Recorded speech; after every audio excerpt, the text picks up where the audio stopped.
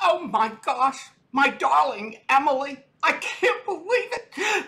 Look what came today. Hand delivered here in Las Vegas to my swanky condo on the 30th floor here. But look, my official invitation to the Resorts World grand opening, and it's all because of you. Of course, my manager had a lot to do with it. He can be a little pissy. But anyway, doll, I'm going to try to sneak in, even though this went to him and not to me. I plan on trying to sneak into his, I'm going to hide in the trunk of his car or something. But anyway, thank you so much. This is absolutely gorgeous. I'm trying to figure out how much I can get for it on eBay.